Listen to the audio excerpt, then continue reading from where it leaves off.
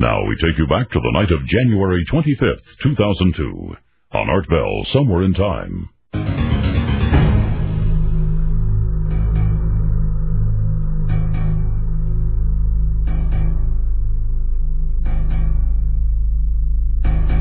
Let us begin where we left off last night.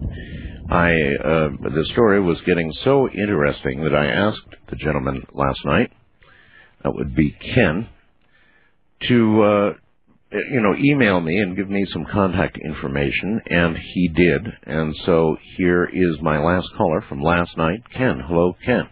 Hi, Art. How are you tonight? I'm all right. I'm really happy you decided to come back on with me tonight, and I appreciate your taking the time to do that. No problem.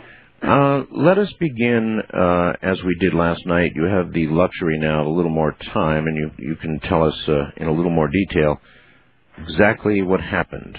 Exactly what happened. Yes, sir. Okay. Well, New Year's Eve of 2000, we moved into this house. And where are you, Ken? I'm out of Portland, Oregon. Right. And the house that we moved into was built in 1910. So it's a fairly old home. Right. And from day one, Sherry, my girlfriend, something about the place wasn't right to her. She just felt that there was something that was off there. Was this a fixer-upper, that kind of deal? It was a rental. And It was through a friend that they weren't going to rent it, but I needed a place, and they said, sure, it had been sitting vacant for like 6 months, I guess. 6 to 8 months. Later, we came to find out that the gal that lived there before just up and left. The way you ultimately had to? Exactly. And since then, we found out some other stuff, too. But let's not jump ahead. Go to the beginning. You moved into the house, lucky to get in. Sherry didn't much like it. But, a little work and fix it up some, it might, come around, feel a little better. Right. Well, she's kind of she's able to really pick up on stuff. Sees things that other people don't see, or feels stuff. She's really in tune with what's going on around her. A lot more than I am till now.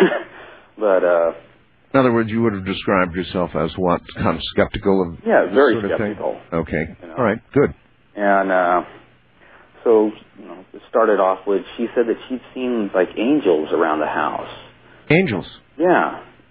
Which I thought, was kind of odd. And she says, well, it's a good thing, and okay, so I never seen them, but she said there was always just one out by this tree, and then he'd be in this other room. She had this thing about being in the kitchen all the time, that she felt safe there, didn't like being in any other rooms in the house, especially the front room area. Yeah, rooms can have a feel to them. Mm-hmm. Sure. And so this went on, and it was kind of funny because every now and then, like sometimes I'd fall asleep on the couch, and I'd be woke up to like somebody whispering in your ear, like really weird kind of like saying something that's like, like leave me alone, I'm trying to sleep and look, and there's nobody there. So I just kind of like, I was dreaming, I just passed it off. Right. And then there were several times I'd be sitting in the front room by myself, and maybe the kids might be upstairs, and she was at work. I'd be playing a video game or something, just kind of biding some time, and you get that feeling that somebody's walking up behind you, like you can hear the floor kind of squeak, and you turn around and there's nobody there. Oh. So this would happen off and on. It wasn't, it's just kind of like, okay, just my imagination running rapid, never really put anything together. So a little bit later, then we started hearing the little girl laughter. This is, a couple of months of being there. Most of the time when I heard it, I would be upstairs in the bathroom, and it was like right outside the door, but nobody'd be there at the house. It only happened when nobody was there. Do you have a little girl? I have an 11-year-old daughter and a 12-year-old son. Ah. No really little girls. No. This is, younger than what they would be, and it's just like little laughter, like he was playing with a friend. Or just outside your door? Right outside the bathroom door, yeah. Audible, loud, just like you would hear it if there was a little girl. Exactly. Right? Okay. My kids were right there in the house. Alrighty. I'd be the only one in there. Right. And then, like, Sherry would see shadows move all the time in the house. Like, oh, there it goes. It was in the front room, but I wouldn't see it. Well, then I started, after a while, catching out of the corner of my eye, seeing something move. Sometimes in the bathroom upstairs, there was a mirror on the back wall, and if you had the medicine cabinet open, you could see right into the hallway when I was shaving. Right. And this one particular day, I'm in there shaving, and I see this go from my room into my son's room. See what go? Shadow figure, something black, 4 feet in height, like a kid or something like that. Small. Yeah. So okay. Right after that, my son comes running up the stairs, and I say, hey, Brandon, is there somebody with you? And he's like, nope, by myself. I'm like, okay, just must be seeing things again, So this kind of keeps going on, and then it was kind of odd because that first summer there in the house is real drafty. I mean, it's really old. It's not insulated. Well, it's 90 degrees out in the summertime, and when we come home from work, you'd have to go around and open up all the doors to let the heat in because it was so cold in the house that you'd have to wear a coat. Right. And it's like there's something not right. Sherry kept bringing that up, and I'm like, oh, we got the shade of the trees, skeptics, they try to, make reason out of anything. Yes, of course. The brain struggles to do that. Yes. Yeah, absolutely. Which I did all the time. And so this went along, and then then went through that winter, and there was just some more activity going on. And then her son come to live with us. He was living out of state and come up. And the first night that he was there, we were talking about, what he's been doing and what's going on. And so we went up to bed, and he slept downstairs in the front room on the couch. I don't know, what time was it? About probably 11:30, like that. Sherry gets woke up by my son's radio in his room blasting. It's like, why did he set his alarm, get up? So she gets up, goes walking in there, and it's just blasting loud. And she's shaking him, trying to wake him up, and he won't wake up. Mm-hmm. And the radio, which she normally has like on All These But Goodies and stuff, is saying over and over again, time to kill, which just freaks her out. Time to kill? Yes. So she rips the cord out of the wall, turning the radio off, walks out of the room, and there's Greg is sitting at the top of the stairs, just white as a ghost, looking at her. And he goes, I am not sleeping down there by myself. Can I sleep in your room? Because something has just pinned me on the couch. Ken, hold on. We're here at the bottom of the hour. There's more to this. He was the last caller last night. You didn't get to hear all of this tonight. You are. I'm Art Bell. This is Coast to Coast AM. All right. Back now to Ken. Ken, if I had encountered a radio blaring out "Time to Kill" my child's room, hey, that would be when I'd pack up and haul butt. And that's what some people on Fast Blast are saying here. It would be time to go. That's one of the things that we have been discussing between ourselves and what was going on, because something would happen like that, yes, or something else, and it seemed like within 15 to 20 minutes time that it was like you never even knew it happened. Like there was some type of control, manipulation, whatever it was, or the power that this thing had. Now, by that, do you mean you didn't remember the event, or do you mean the event just didn't seem? It would just seem like everything just went passive on it. Like there was really nothing going on. It was in the back.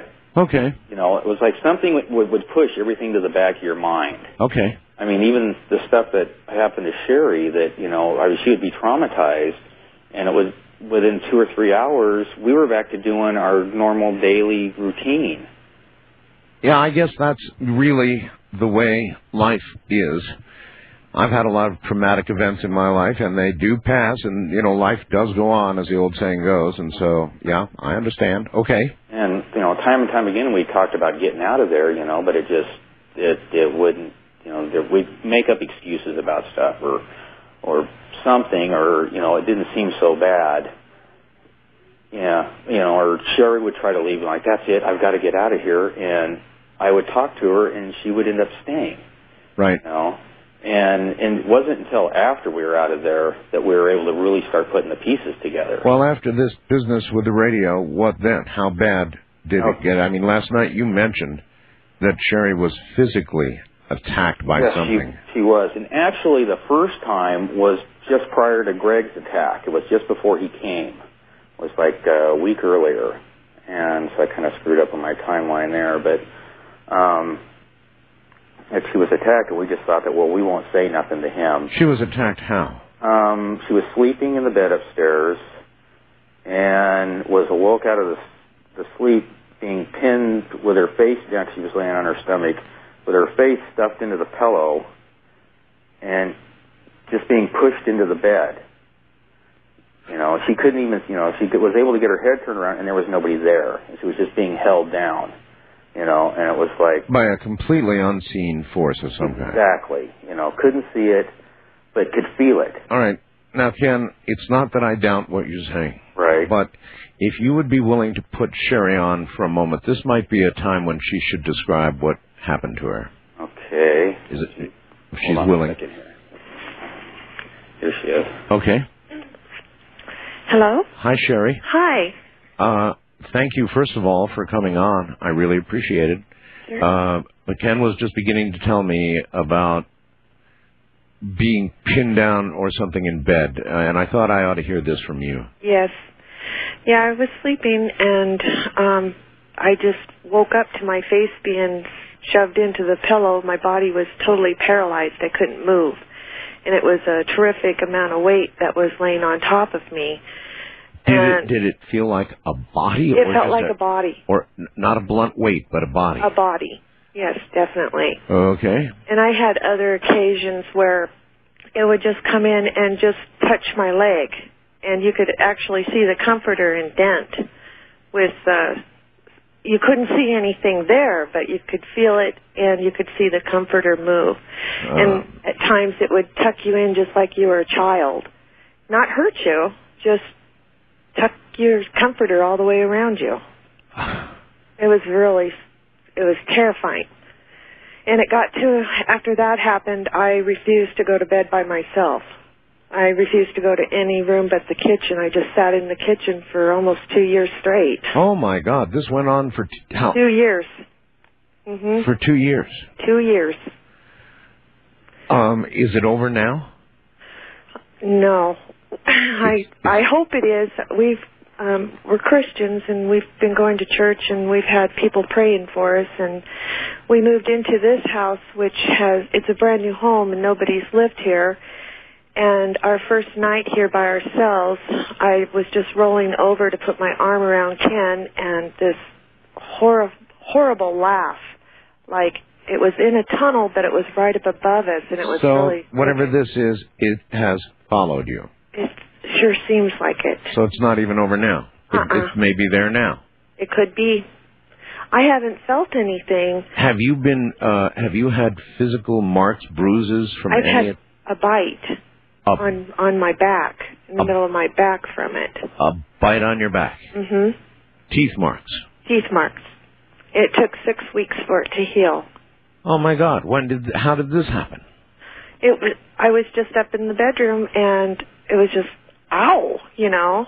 You mean you were standing, laying down in bed? I was standing in the bedroom, and it was just just pain in my back, and so I went downstairs and had Ken lift my shirt up to look at my back, and there it was. And there's a bite mark. Mm-hmm. That takes 6 weeks to heal? It took 6 weeks, and he kept putting peroxide, and it was quite something. I asked Ken, and I'll ask you too, and maybe you'll have the same answer, but after going in to your son's room and hearing a radio blaring, time to kill, Most people would be so out of there, Sherry. Oh, I've tried. I was so terrified. I was so scared. And yet there was some kind of a power that took over. And Ken was such a skeptic, even though he was hearing the things that were happening. Right. He said, well, nothing happens when you're with me. I take it you were not as much of a skeptic. I was not. I'd never had anything like this ever happen to me before. And I didn't know what it was, but I really believed that I knew I wasn't crazy, and I knew this stuff was really happening to me. Well, what about your children? Well, we kept it quiet. They're very young, and we didn't want to frighten them, but we asked questions to make sure that nothing was hurting them. So they really weren't being affected. Okay, so they weren't being affected particularly. No. But my children, my oldest one's 26, and my youngest one is 22, and they both had incidents with it, too. Oh. And the 22-year-old is the one that came into our room and slept on the floor that night that he was pinned. But he had absolutely no clue, because I never mentioned this to him at all until that night when he was attacked, and we told him what had been happening. Well, it sounds like sometimes it was, you say it tucked you in, for example. Yeah. So that almost seems benign. That almost seems friendly.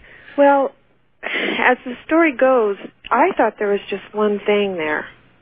But after the end of the story, you'll hear that there might have been several more. Okay, but everything Ken's been telling us is basically the way you remember it, too. Oh, yeah. And even down to the point where after these things would occur, like the radio and the rest of it, we stayed. It would sort of fade from your mind in a way that lessened the importance of what had just happened, in some way causing you to stay? No.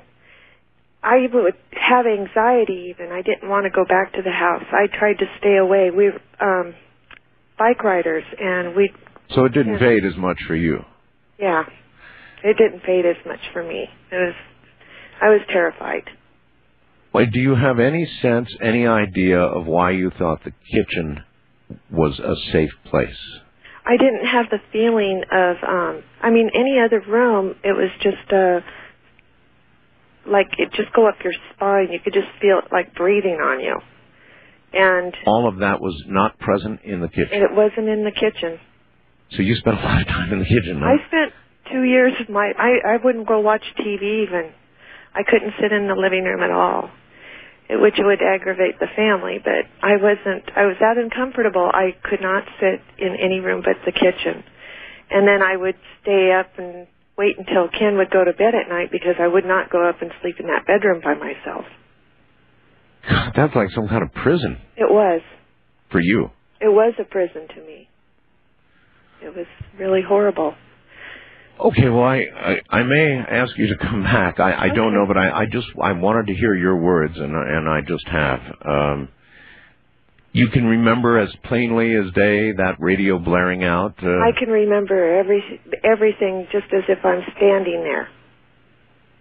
Yep, everything is very clear. Okay, let me talk once again to Ken, if I could, please. Okay. Hello? Hi, Ken. Howdy. Okay, so I guess we haven't even heard it all yet? No. There's more. Okay. So, oh, great, the phone's going to start going dead. Go up and get the other phone. Let's see, where are we? After Greg had been pinned, there was a time he went out one night. We were setting up, and was talking in bed, and we heard the door downstairs shut, and we heard girl laughter, and we thought, oh, Greg's home, and brought some friends with him. So she gets up, Sherry goes downstairs, comes running back up there. There's nobody there, which there was nobody there. He never came home that night. And so just little things like that kept going on until he had a girlfriend move in with him, and Jamie started encountering... It sounds like you're getting ready to change telephones here or something. Yes, I am. All right, well, that's not a problem. Here's your wife almost not willing to come out of the kitchen. How were you handling that? Hello? Yes, hi. Hold on a second. Let me turn this volume up if there's one on it. Where's it at? Okay, you're on some other phone now? This is great. Are you there? Yes, uh-huh. I'm here. Trying to get this volume on this phone to... Can you hear me? Can you hold on for just a second? Sure. Sounds like we are having technical difficulties.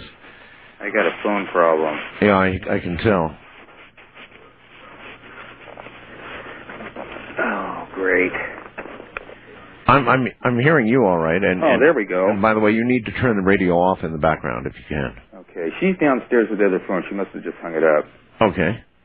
All right, sounds good. Now, yeah, here we go. What I asked you, I'm going to ask you again now, Ken. Okay. You've got a girlfriend who is spending almost every day for 2 years in her kitchen. Right. How did you handle that?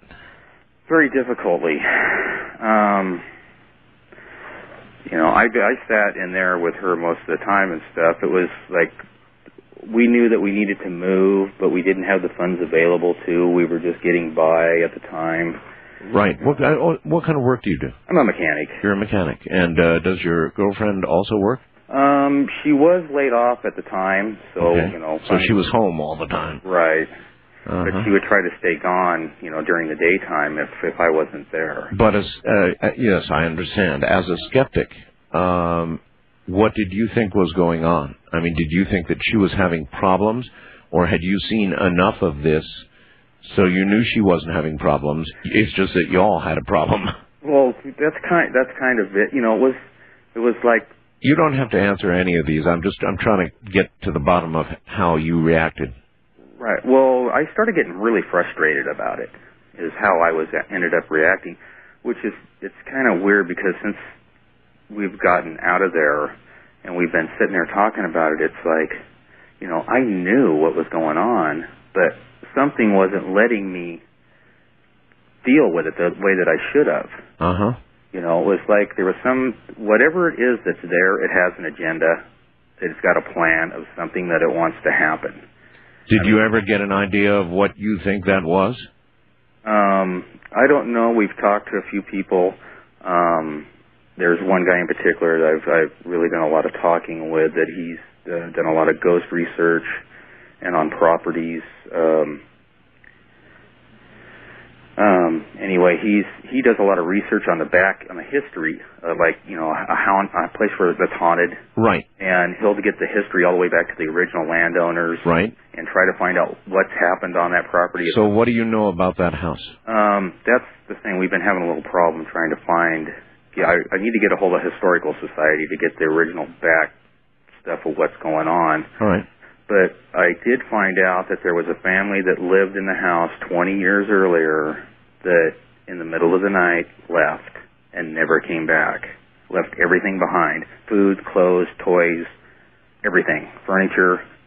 They just left? They just left. Strong hint there, Ken. Mm-hmm. So we didn't know. We didn't find that out until after we were out. Gotcha. Okay. And it's like, whoa, we start, because I'm really trying to research this stuff and talking to people and come to find out that there's several houses in the area there that have hauntings all the time. As a skeptic, when your wife pulled up her blouse or whatever and you saw a bite mark on her back, how'd you react to that? It was like, how in the hell did that get there, I mean, I knew she didn't have it earlier, so it's kind of like... In other words, at what point did your skepticism fall away to, I suppose, terror? That would be the morning that I seen it. It? This yes. Dark, small, whatever. Yes. It's a week's time, but as this built up into this chaotic frenzy of us bailing in a very rapid fashion. When you left the house, right? Right. Okay, so it got suddenly much worse. It did. Greg and Jamie had moved out, and that was the point where it started getting worse. They moved over to Eastern Oregon, and they're over there now. Okay. And after he had left, the activity started picking up. So this one friend of ours, she come over and had like some ideas on how to get rid of, the ghost in the house or whatever it was. Right. And was trying that, and it's like Sherry's going, she's pissing it off. She's really making this thing agitated. And what was she doing?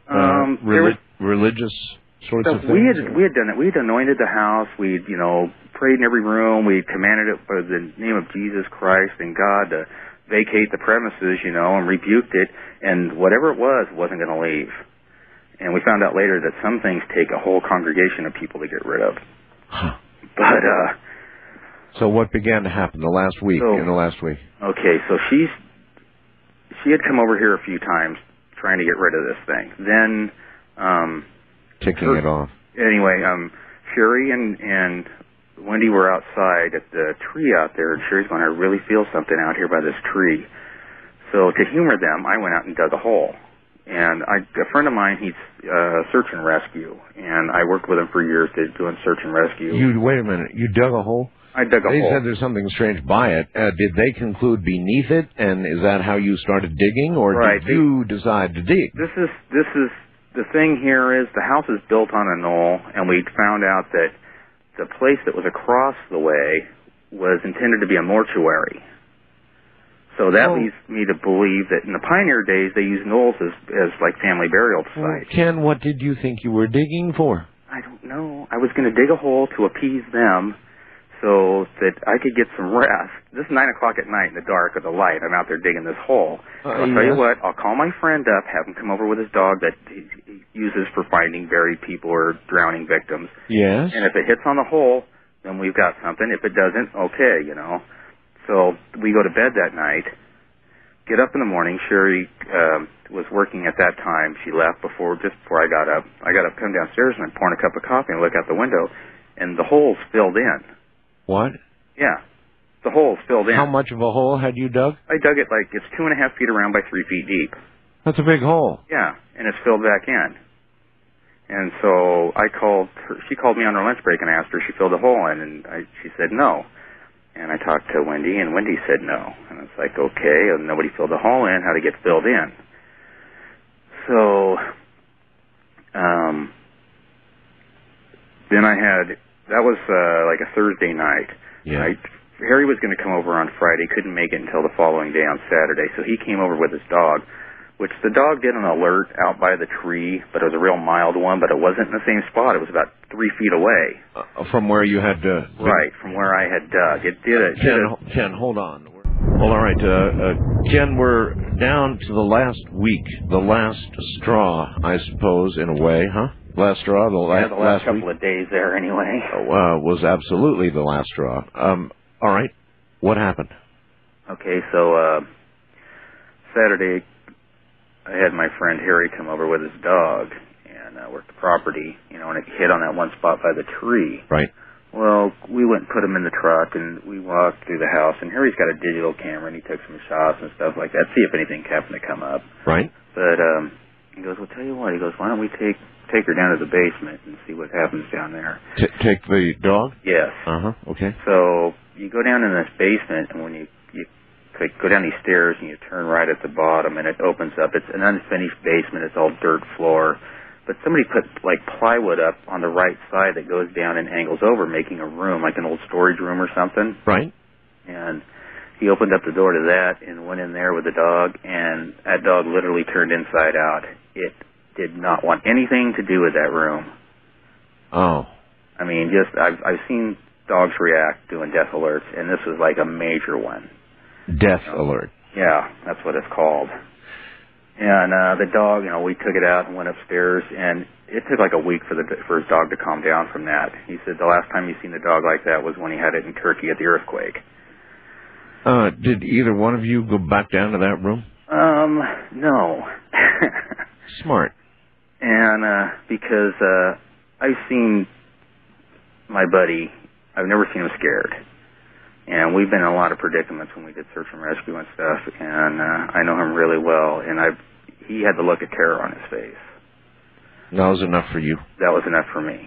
So we went up and we talked for a while. We were going to get together that Saturday night and go out, get away from the house, you know, try and calm ourselves down. My kids were at my folks' for the weekend. And so we ended up going out that evening, and when we came back, I ran down to the store because Sherry goes, well, run down to the store, and we need this real quick, and I got something I got to do, and I come back up. She's in the basement. She's in the basement? She's in the basement, in that room, with a shovel and a flashlight, going, I'm going to get you. Oh, my God. Oh, yes, that was my thoughts. I come down there, and she just freaks and goes running out of there. So we talk about this stuff, and, you know, I go, you can't do this, you know, I mean. You had told her about the room and the dog and all the rest of it? She was there when it happened. Oh, she was there, yeah. So she knew about all this. Right, exactly. So she knew something was in that room or under. Right, or something's, you know, been there for some time, or that's where the power or whatever it is there that's coming from, or, you know, I don't know. But whatever it is, it's bad. It's pure evil. It's death. So you find her with a shovel in her hand saying she's going to get it. Yeah. God, Ken. So then what? Well, we go upstairs and we're talking. And it's like, you know, I'm trying to get a level head view of this thing, you know, and it's like, oh my God, you know, I mean, we got to do something about this, you know. And she says, we have to do something because somebody is going to get seriously injured or killed, is what she says. You know, and it's like, okay, so we go to bed that night. Now, the next morning is when this happens. Well, actually, right after that is when I got upset after we had this talk, and I go, that's it. I go, all right, whatever you are, show yourself. I'm tired of this. We're going at it, you know. And I really got upset, and I was walking through the house ranting and raving that I wanted to see whatever it is, show yourself now. Nothing, you know. So we go to bed, get up in the morning, take a shower, go back into the bedroom there. I got the stereo in the rooms playing. Threw my sweats on and my slippers and T-shirt. You know, we're going to go downstairs, and we hear this, you know, what I said last night, this thump. I mean, heavy. I can go up and down the stairs. I weigh 180 pounds, and I don't even come close to making the sound that this thing was making. Huh. And I look at her, and it's like, who's in the house?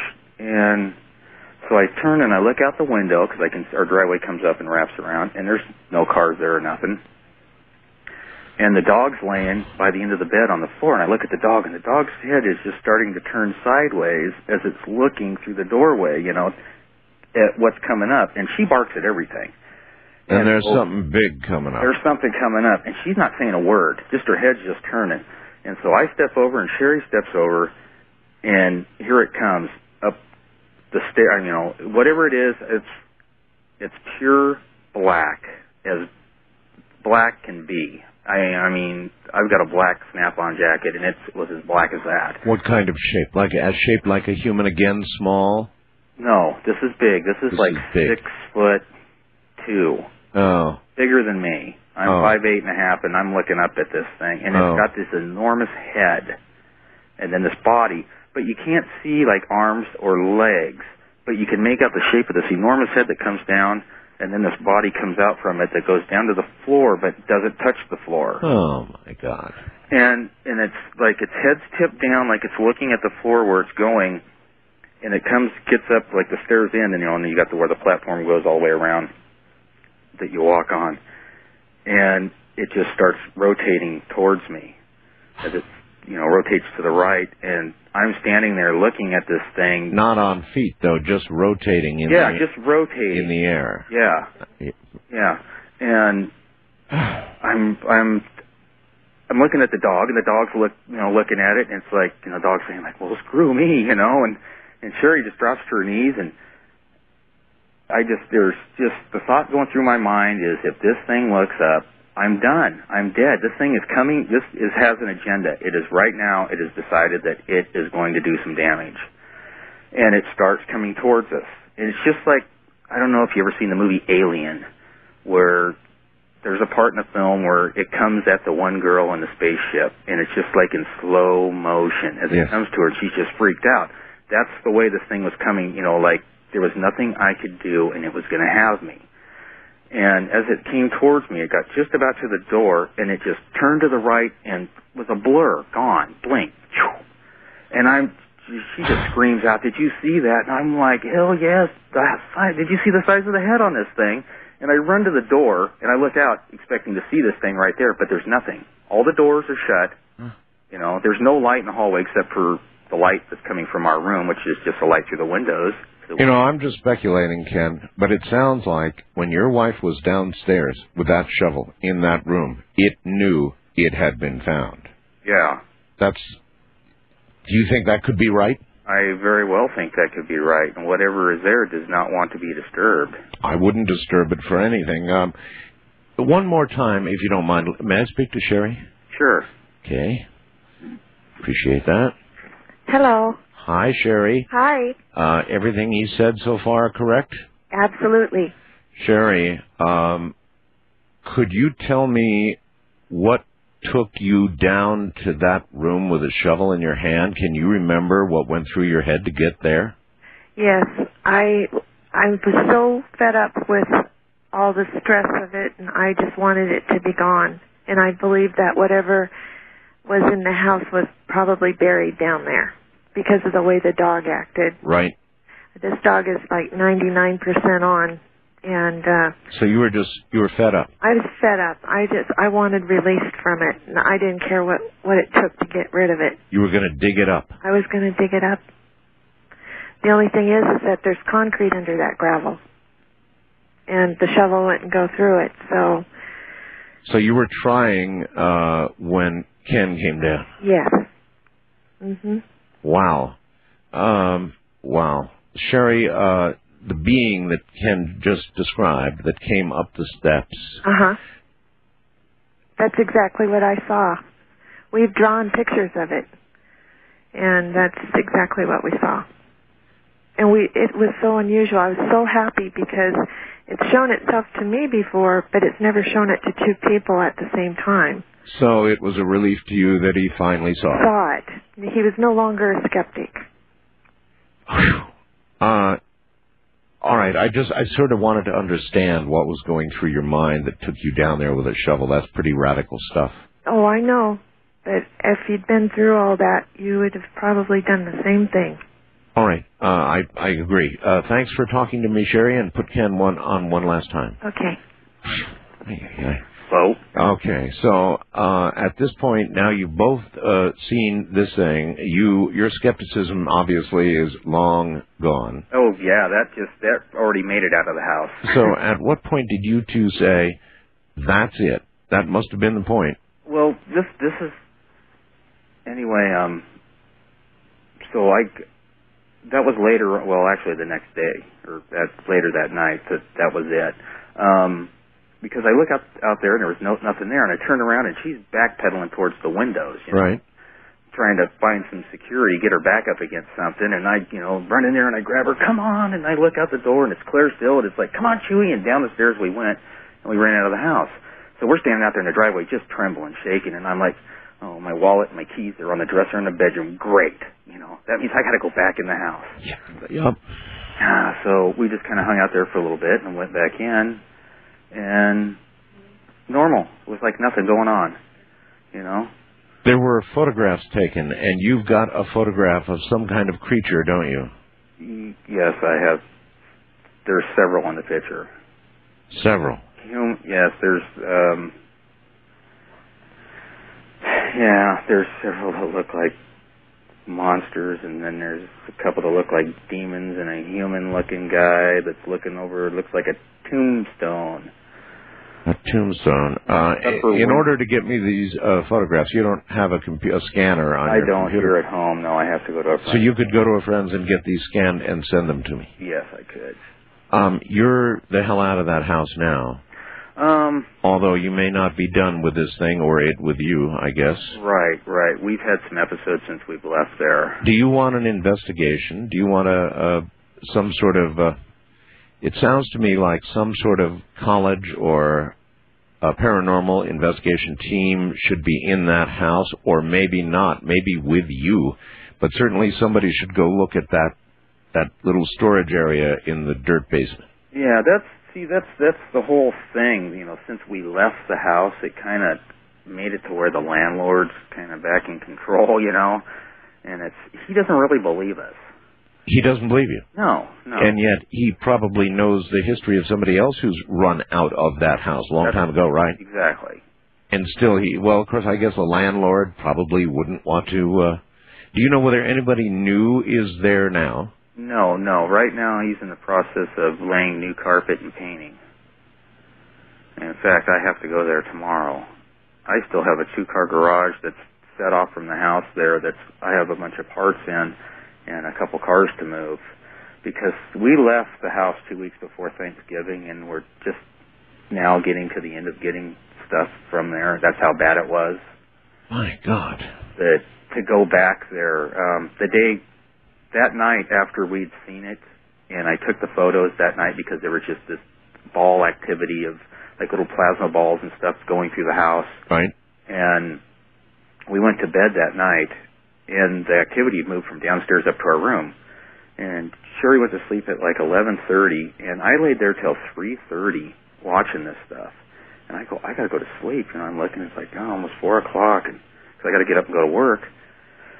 So I lay there on my side, and I close my eyes, and the next thing I know, the comforter is just sucked around me, and I'm rolled over flat on my back like I'm in a mummy bag, one of them zip-up sleeping bags that you can't hardly move in. Right. And I don't know what it is because I can't see it. It's on top of me, and it's pushing all the air out of my lungs, and to where I can't breathe, and I'm struggling, and I say Sherry's name, and like, Sherry, but as hard as I can, trying to get her name out, and I'm trying to look at her, and she opens up her eyes and she looks, and I said her name again, and she kind of looks at me like, what? And I was able to say it one more time, and she sat up, and then it quit. This thing was trying to kill you. That's what I think. I felt like it was like partially into my body. It was pushing me down in the mattress. I mean, I was being pushed into the mattress, and like it was trying to suffocate me or kill me. Right there, she would have woke up in the morning and thought I died in my sleep. So in your opinion, the landlord wouldn't have a thing to do with any sort of investigation of this house? I really highly doubt it. Do you feel like you should be talking to the people who are going to next rent it and warning them? I very well probably will. We've discussed this, that could end us in some type of lawsuit or something like that, but... You're right. To have somebody go through what we went through, I don't want to see that, because whatever is there is evil. How convinced are you that whatever it is may have followed you and be with you now? Because when we moved from there to the other house we were at, we had several incidents that happened there, and then it managed to calm down, and we got the house that we're in now, and we had been moving stuff in here. My kids were staying the night at their friend's house over by the old place, and we were here alone the first night alone in the house here, and we'd went to bed, and like Sherry had told you earlier, she was laying there in bed, and she like literally jumped on top of me. She goes, I'm scared, and I hear this this echoing, like kind of in a dimension, but not the one that we're in, like in a tunnel, like if somebody off in the distance, going from the bed out the doorway of the bedroom. And I just thought, like, you bastard, here's this evil laugh, like, I found you. Yeah. Guess what? But that's the last thing that's happened here. It's really odd. We've been going to church every week, and, it's... This is one last question I want to ask, okay. And again, you don't have to answer it, but have either one of you considered the possibility that whatever this is coming from one of you? We were thinking about that, but neither one of us ever had any experiences like this until being in that house. Ever. Have you talked to any other media about this? No, I have not, other than the one guy that he's wrote 4 books. And he gave me a lot of really good information that's really helped to protect us. But you haven't done any other interviews until now? No. Okay. What I want to do is stay in touch with you and Sherry, and I want to know how this comes out. All right? Yes, I would be happy to let you know how it comes out. I hope well, and I wish you both well. I'll get those pictures back to you. You can study those for a while. And put them on the website with your permission. Okay, we'll discuss that. All right. Alrighty. Ken, thank you. Thank you. You have a nice night. Say good night to Sherry.